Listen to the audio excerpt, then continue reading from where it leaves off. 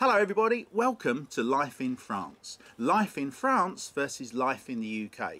I'm Mark, and if you haven't already, please subscribe to the channel and don't forget, hit that red button so you don't miss any future releases. Today's Life in France is being filmed in 4K, so I hope you see the difference from our previous videos. We've just bought a camera, 4K camera, so it's be interesting to see your viewpoint on what you think, whether you can actually see the difference on the quality of the videos. In today's Life in France, I'm going to talk about the COVID restrictions, and in particular, restrictions on those people that don't have the vaccine as yet. Because I don't know if you're aware, but France have put in some really strict restrictions on basically the way of life in France for those people who have chosen not to have a COVID vaccine. Myself and the family went to Burger King last week. We went through the door and a young lady with a mask was waiting there, and she asked for our vaccine passport. And after a while we sort of said, "Oh, sorry, we don't have it." And she said, "Unfortunately, you're not allowed to eat in here without the vaccine." So I said, "Okay, can we order some food and have it out on the exterior, please?" She said, "No. However, if you want, I can take an order and you can take food away." And I thought, nah, that just doesn't feel right. You know, they want to take your money, but they don't want to actually allow you to sit in the restaurant. Obviously, because it's regulations under the French rules. And I said, "No, it's all right, we'll go elsewhere."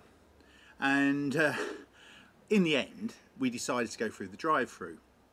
And I was just feeling so sort of upset about not being able to eat on the terrace that they mucked up our order, and I wasn't going to move my car.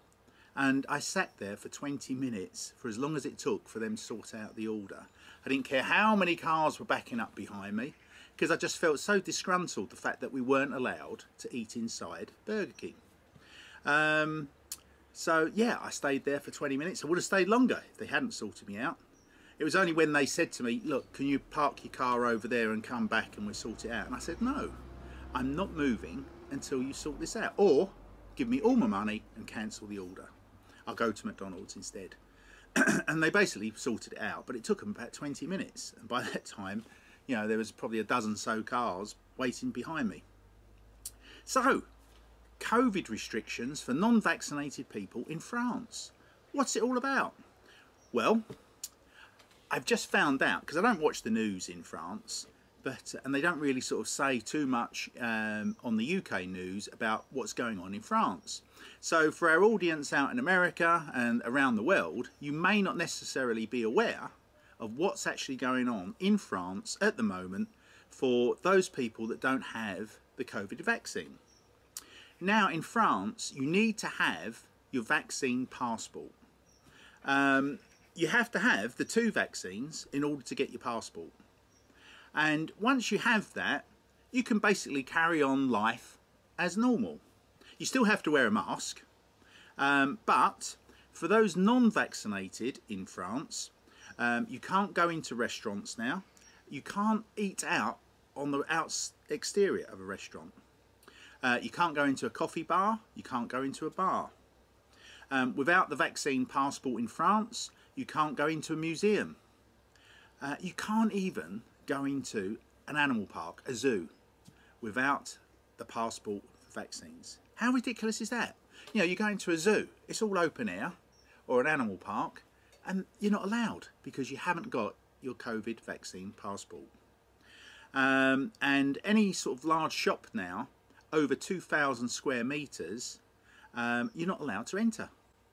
And recently there's a sort of region around Paris that have got 14 large shopping malls, and the local sort of prefecture, sort of the judge, put a stamp on it, right, no one in that hasn't got their vaccines.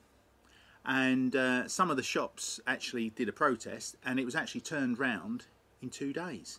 So basically they banned all non-vaccinated people going into these shopping malls, and within 2 days it was overturned in the court.